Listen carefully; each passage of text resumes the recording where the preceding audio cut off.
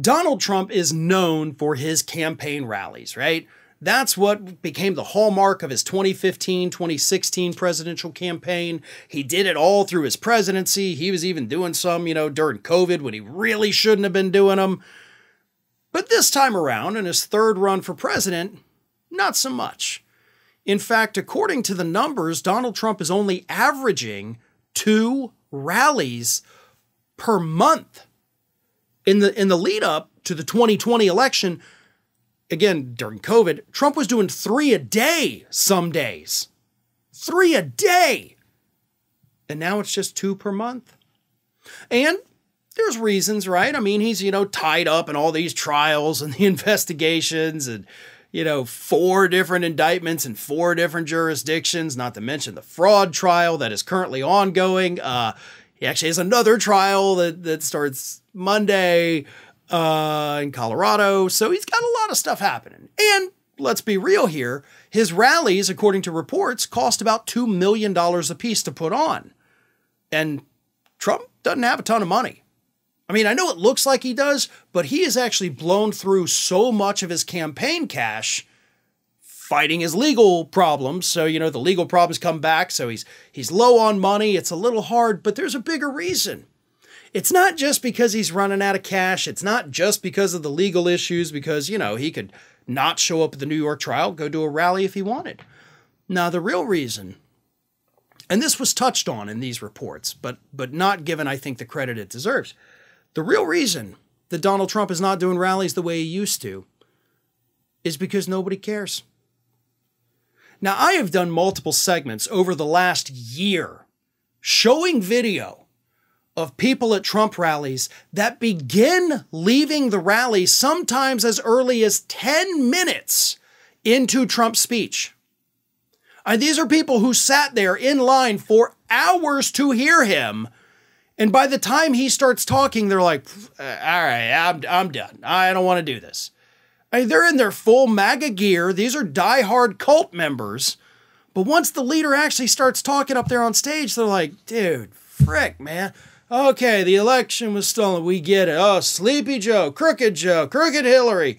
Holy hell, man. Come out with some new material. It's like you go see Jim Gaffigan and all he does is the Hot Pockets routine 20 times in a row. We get it. It's funny. But we also want to hear the new material. So that's kind of the situation that's happening with Donald Trump. Again, it's not just that he can't hold their attention. The legal problems do play a role in it. The financial stuff plays a role in it. But I think Donald Trump, and I've been saying this again for a year, he's lost a step. When he does go off script, he goes off script like crazy. And people don't want to hear the crazy. People don't want to see it from their cult member. As I've talked about, in the last week and a half, he got distracted by a fly, then went on a rant about how you're not allowed to buy fly paper, which is just not true. He got distracted by his own weird thought that the word us has the letters US, just like US. And everybody in the crowd was just kind of like, get your purse, we're getting the fuck out of here. I mean, that's how people are reacting to this. Not to mention, he also recently went on a rant about McDonald's packaging for their burgers. He said sometimes the packaging is 6 months old. What is that? Who even cares about that? How do you even know it's 6 months old? It doesn't have a date on it, you idiot. But those are the weird, creepy, idiotic, stupid, deranged things that Donald Trump is saying at his rallies. So it's no wonder that he's not doing as many as he used to. He's older now.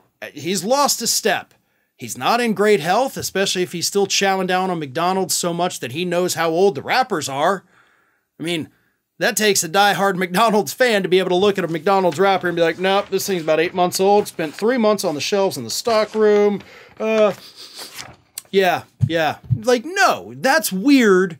People don't want to hear it.